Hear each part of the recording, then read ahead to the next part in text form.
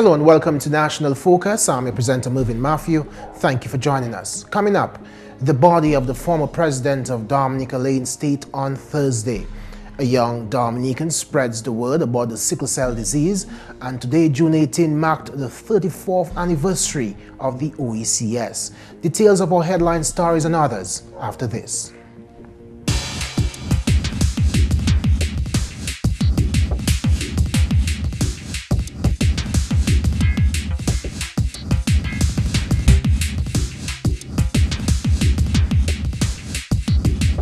You're watching GIS.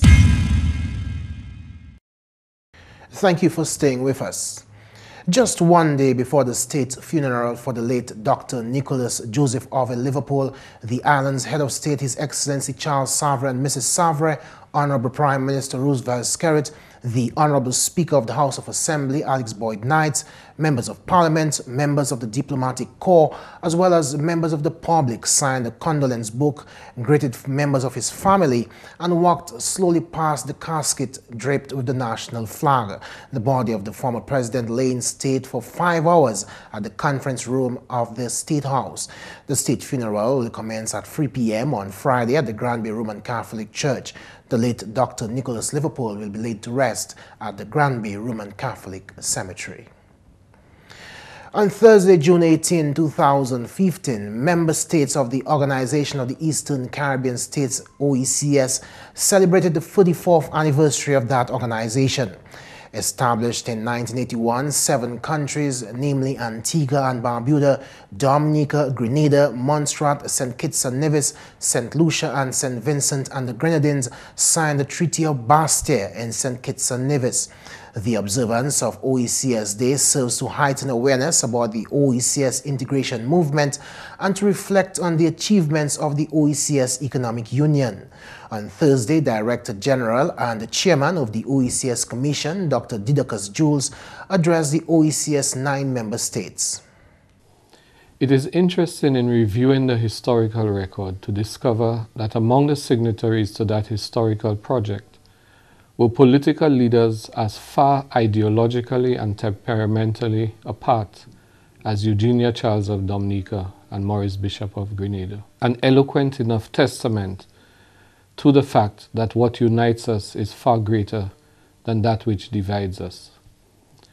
Anniversaries like this provide us with an opportunity to assess and celebrate the accomplishments of the past, recognizing that it is on the foundation of these accomplishments that the future is constructed.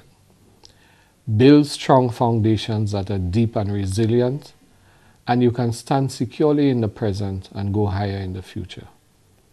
According to Dr. Jules, the accomplishments of the OECS over the past 34 years go unnoticed by many, but the fact that they are taken for granted is the greatest testimony of their lasting impact.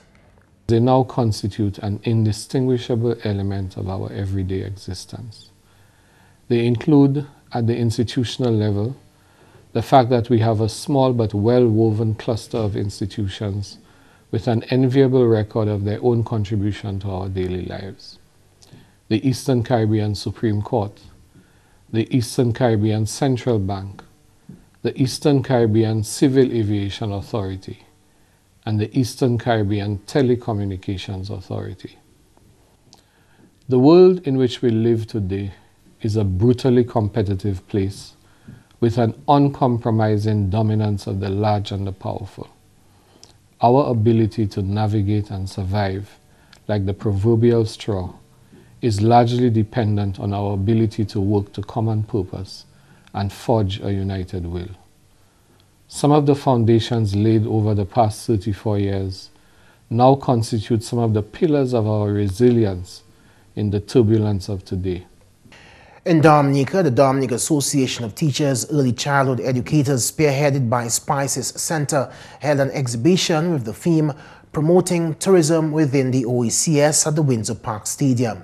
The event was funded by the OECS Commission. GIS News will bring you more from the Director General and the Chairman of the OECS in a subsequent newscast.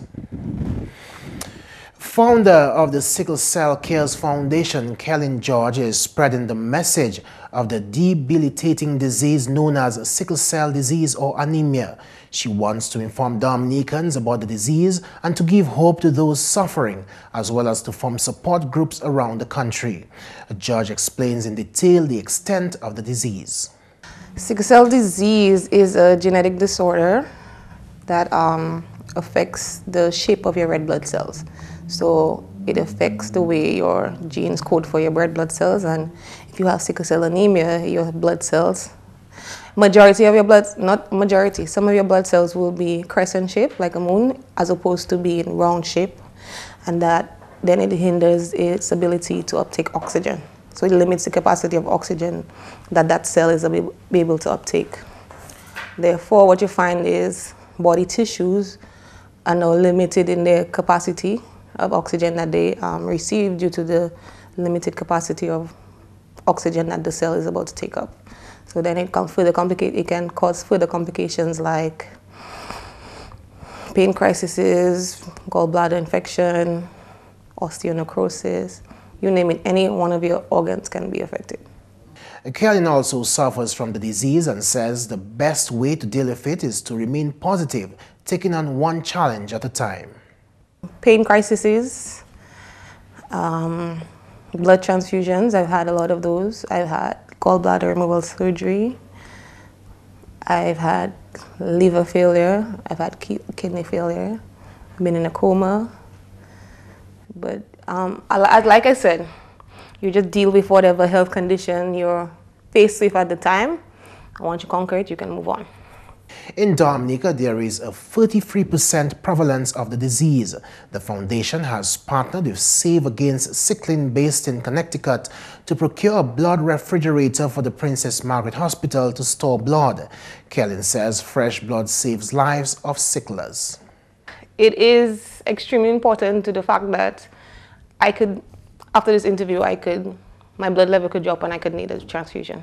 It could happen that rapidly. So the availability of blood on hand to be able for patients to receive transfusion is a key aspect of treating sickle cell disease. I mean, even if our mandate for donating is for sicklers, I mean, anybody could need a blood transfusion. Somebody could have an accident outside and they would need a blood transfusion. We need to be able to have blood on hand to treat people instead of the current system where I think if somebody needs blood, they call the Red Cross for donors. You know, we're trying to cut out the middleman, so to speak. I mean, we still want people to donate blood, but we want it to be a situation where the person can get instantly treated as opposed to waiting an hour or a day to receive the treatment that they need.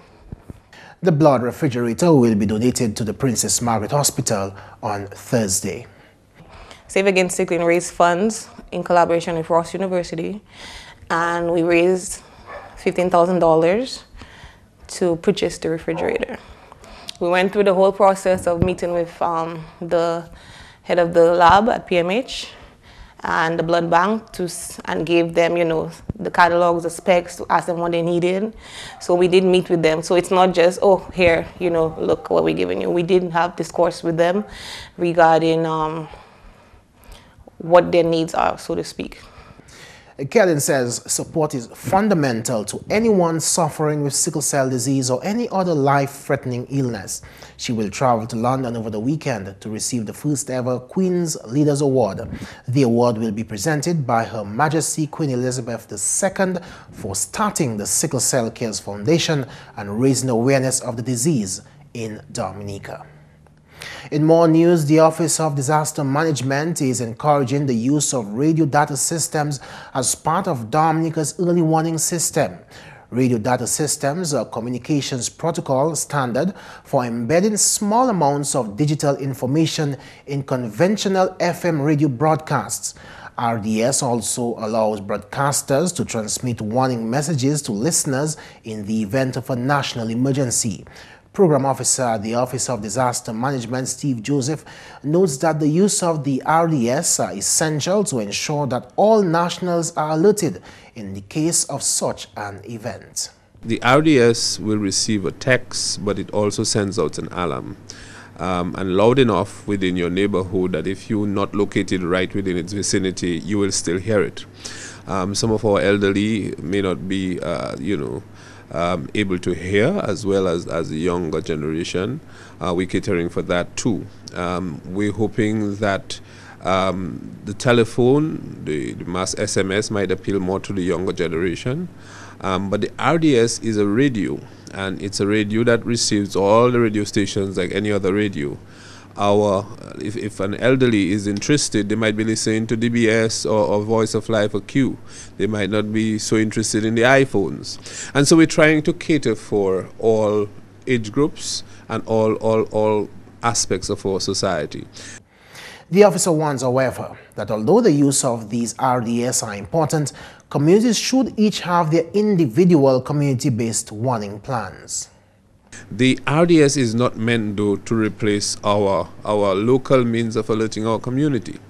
It is meant for once we have that information at the EOC, the ODM, and a decision is taken to authorize that warning, the system will be activated and that message will go out. One message will go up to the various mediums. Once it gets to the community then activates its own means of alerting, whether it's a bell, whether it's a conch shell like in Bioche, or whether it's a village hailer that goes around with maybe a loud hailer or just shouting, asking people to take action. So it is not meant to replace some of the traditional means of warning our people or alerting our communities. A technical officer at the ODM, Emmanuel Joseph, disclosed that along with the RDS, the ODM will soon be releasing a mobile app which will increase the reach of persons alerted in the event of a national emergency. The system is built in a modular approach that you can add things on. Once the system is up and running, we will add the mobile app as a fourth component to it, because we have the radio interrupt and the RDS devices. Once the system is on, the email component comes in that persons can log on to the website, subscribe for email alerts, so that's right where they can make use of their mobile devices, and eventually there'll be a mobile app that persons will be able to, once they subscribe, again you have to log on to subscribe to it, or it will be available on Google Play, and we are hoping that probably we can even move it to one mobile store as well, so that once persons download it, then they automatically subscribe to whatever alerts that comes out. You're watching National Focus. Still to come, CARICOF forecasts impactful drought by end of the wet season. Stay with us. Did you know the Caribbean Court of Justice is two courts in one? The CCJ has two functions: an original jurisdiction, which deals with your right to move between CARICOM countries freely, and your right to move your money and your business. This is the basis of the CARICOM Single Market and Economy, CSME, and the revised Treaty of Chaguaramas, and an appellate jurisdiction to hear appeals from courts of those countries which decide to use it as their final court of appeal and no longer go to the Privy Council. All CARICOM member states who have signed the agreement establishing the CCJ are members of the CCJ.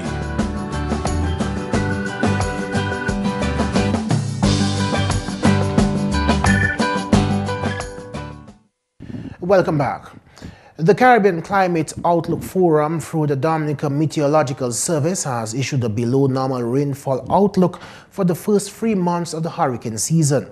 The wet season is the period when water reserves are replenished, coming from a previous wet season of below normal rainfall in some parts of the island and moving into another wet season with the potential to be below normal as well. Such an outlook has serious implications for water availability, particularly going into the dry season of 2016. The possibility of the drought conditions have been predicted for the Lesser Antilles, and some islands such as Antigua and St. Lucia are in long-term and short-term drought respectively. Other new climate products that CARICOF is developing suggest that the number of wet days and the number of 7-day wet spells during the June, July, August season is likely to be below normal as well. With that in mind, the Dominica Meteorological Service is advising the public and relevant sectors to practice conservation measures and to develop drought plans. The Office of Disaster Management is reporting that there has been a steady increase in the interest of the private sector businesses as it relates to national emergency response.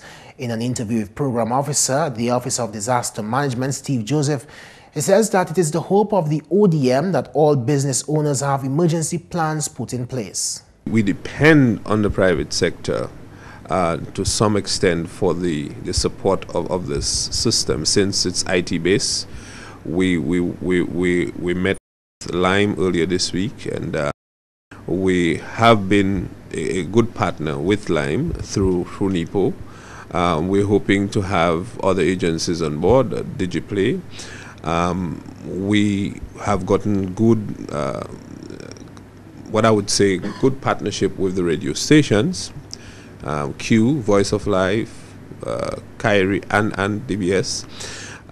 But certainly other private sector organizations are expressing interest in the RDS, because this is meant to ensure that people get an alert early enough to take action, so that they can activate their own emergency plans. Our hope is that they do have emergency plans.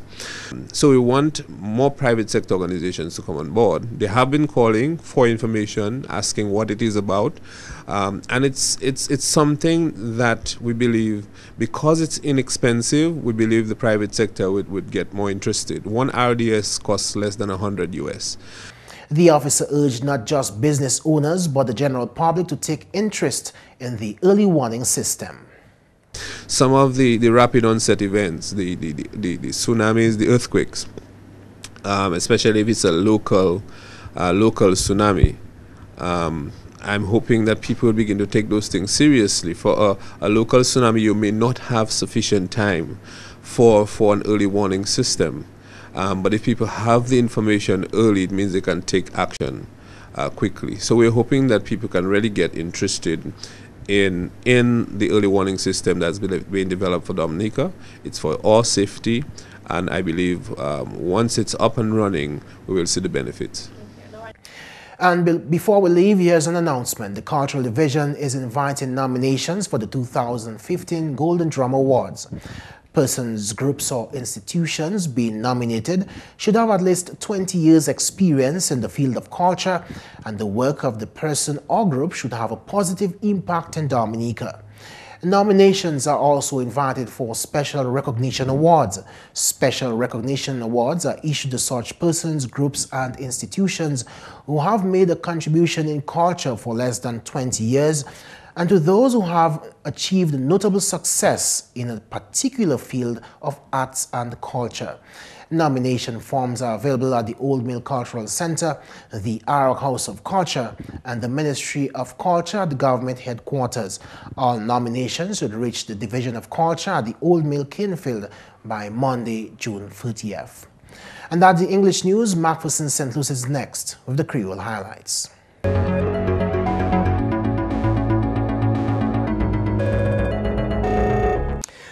Allô tout le monde, bienvenue à ces nouvelles en créole, non moins c'est McPherson St. Luce. Premièrement, le gouvernement Dominique a affordé ancien président His Excellency Dr. Nicholas Liverpool ont lettrement l'État vendredi demain. Le gouvernement a déclaré période la peine après annoncement de la mort de Dr. Liverpool. Tout droit pour assumer son public qui reste baissé juste Dr. Liverpool terrain. Dr. Liverpool travaille comme président Dominique en octobre l'année 2003 pour septembre l'année 2012, après être une position avocat, juge et puis diplomate.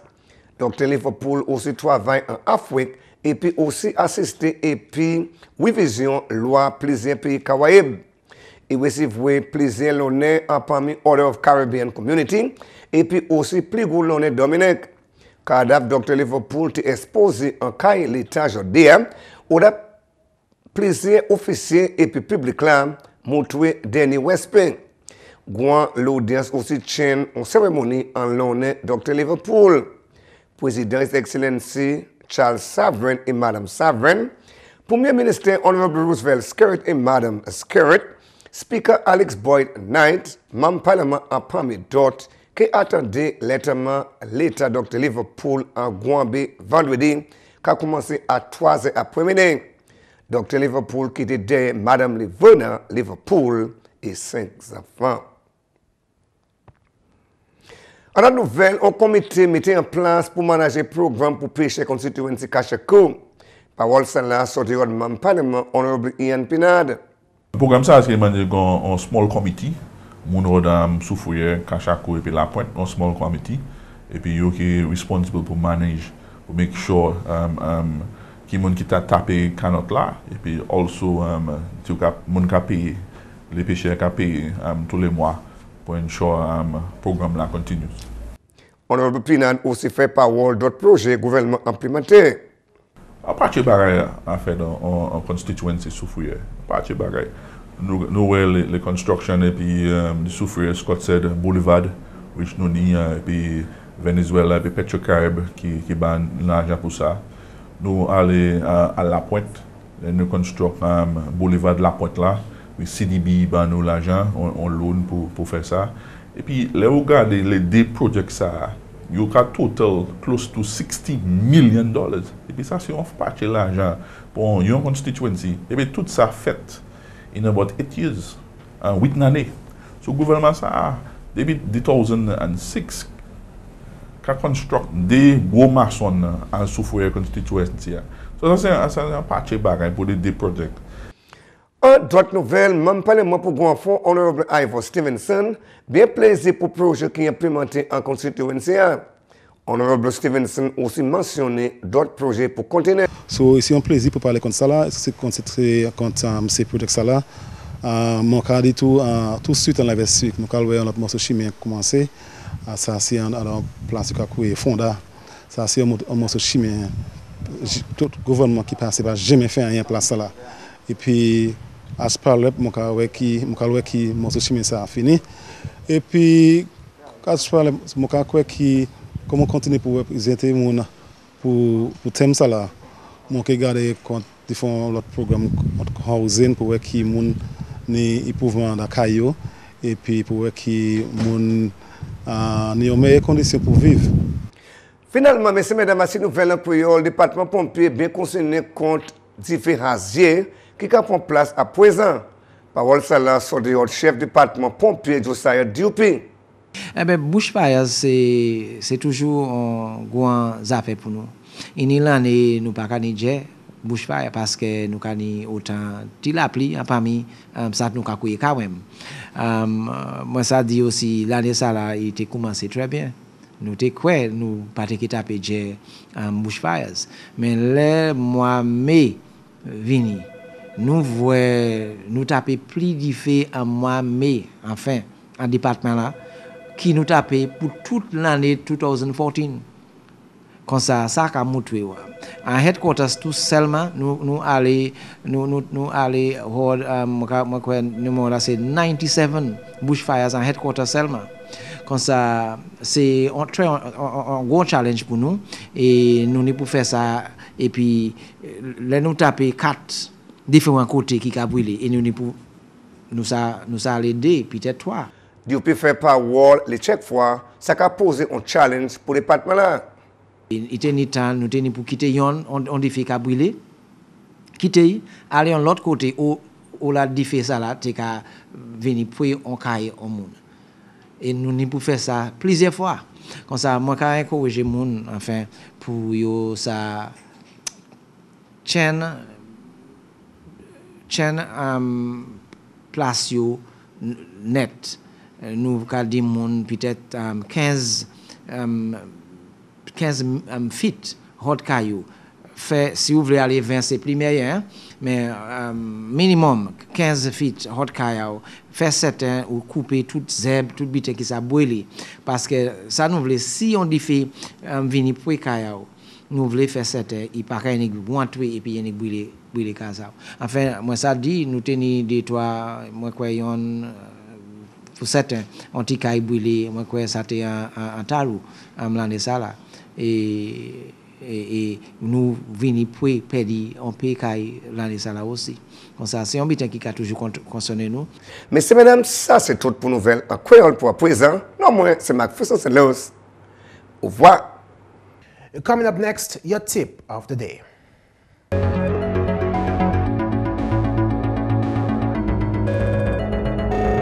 Think water, think life. Water refreshes, restores, cleans, and enhances growth. Potable water is a benchmark for development. DOWASCO is serious about its mandate to ensure easy access to potable water island-wide and provide sewage services for a cleaner environment. DOWASCO is your water and sewage company.